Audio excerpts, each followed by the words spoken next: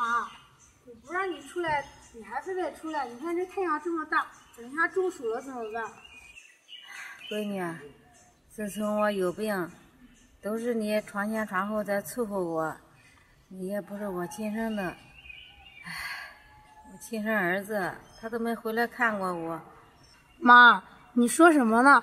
你养我这么大，你现在身体不舒服了，不是应该我报答你的时候吗？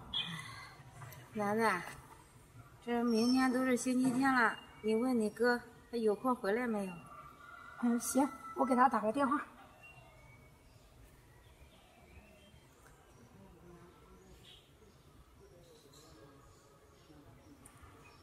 喂，哥。啊？你星期天有时间吗？没有。哥，咱妈想你了，你回来看看她吧。她想我干什么呀？咱妈生病了，你就回来看她一下嘛。她生病，你不是在家了吗？我不回去。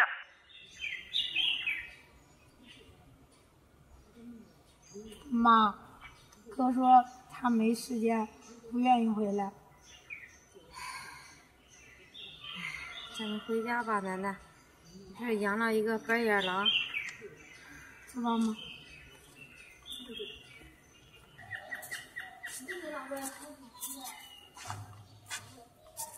慢点嘛。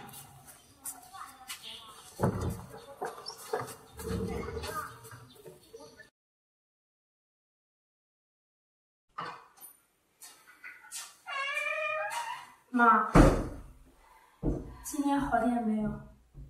奶奶，妈的身体妈知道，我也撑不了多长时间了，我就不放心你哥，他也不知道回来看看妈，妈总是担心他。要不你再给他打个电话，让他回来一趟，我想在我临死之前能见到他。妈，我这就给他打电话，让他回来。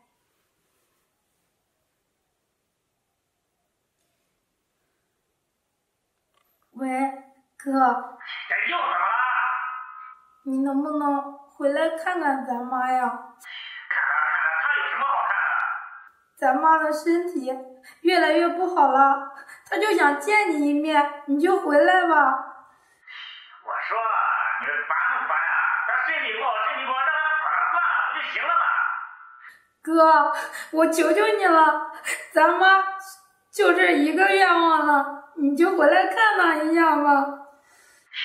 行，我明天就回去。妈，你别着急，哥说明天就回来了。这真是太好了。是啊，妈，哥可算要回来了，你明天就能见到他了。来，闺女，快帮我穿上。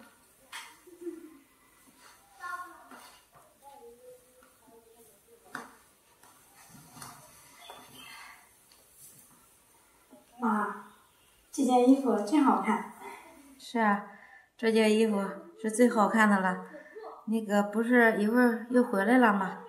我穿上这件衣服，他应该不会嫌弃我。妈，你说什么呢？无论你穿什么衣服，哥都不会嫌弃你。那他平时怎么都不回来看我？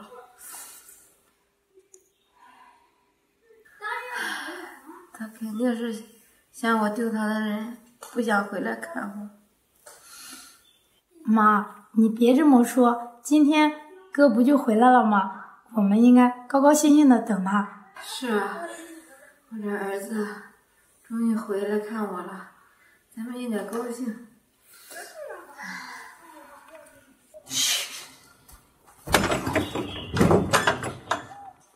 老婆子，你叫我回来干嘛你？什么呢你？儿子，你回来啦？是啊，我回来了，我还以为你死了呢，叫我回来干嘛你？哥，你怎么能这么说？那妈不是想你了吗？让你回来看看。妈这不是生病了吗？你也不想着回来伺候妈几天？伺候？我凭什么伺候啊？啊！再说了，你就是一个捡来的孩子，你就应该你伺候。哥，我是捡来的，没错，我伺候妈是应该的。可是你是妈的亲生儿子啊，你不应该抽时间多回来陪陪他吗？让我陪他，想什么呢？啊，我虽说是他的亲生儿子，但是他给我什么了啊？你瞅瞅这家破的，要不是我自己在外边打拼，我还要在这里破房子住着，谁稀罕他呀？哥，你怎么能这么说呢？那俗话说，儿不嫌母手，狗不嫌家贫，你怎么这样呀？你说谁呢？啊，敢这样和我说话，没大没小的，是不是找死啊？还有你，是不是找死啊？还有这没有？没事我就走了。还有你，等他死了再给我打电话。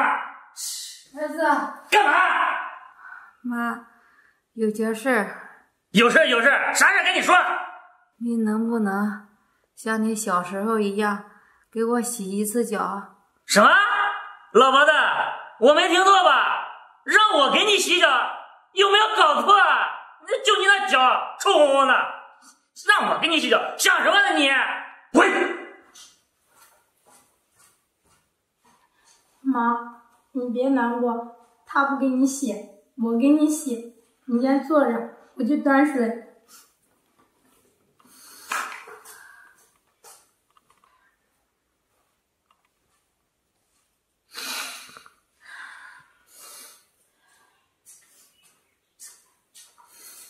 妈，洗脚。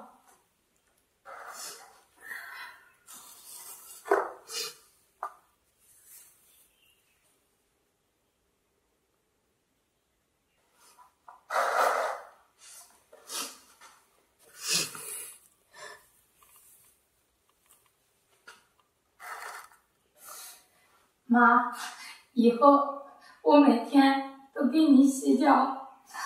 闺女，好闺女，等妈死了以后，别忘了把我的血刷干净。妈，你说什么呢？我这才刚开始要孝敬你，你别在这乱说话。好。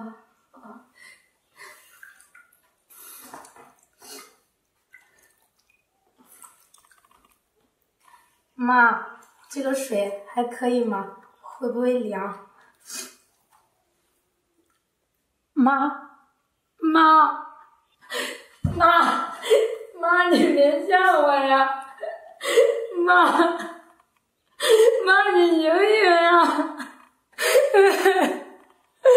妈。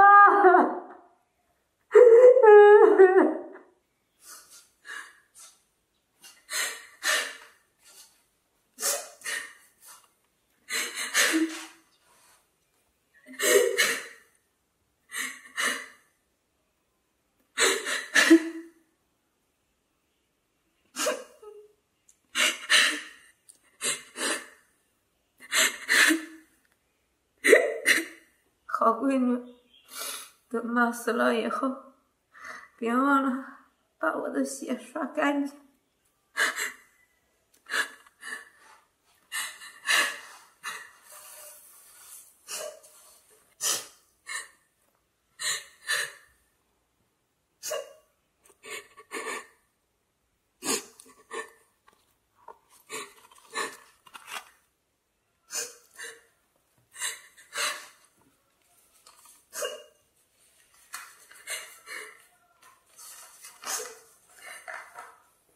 闺女，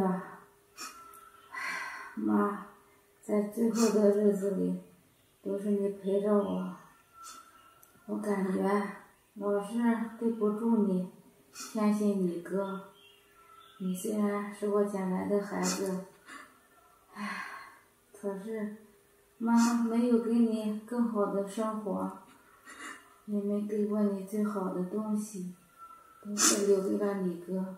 我没有想到我亲生的儿子，他都不愿意凑合我一天，也不回来看我，都是你忙前忙后在照顾我，我对他失去了信心，所以我把这儿一辈子攒下的积蓄都留给你。这卡里有20万，这密码就在卡的上面写着呢，是你的生日。妈这走了，也没人照顾你，你要自己生活，照顾好自己。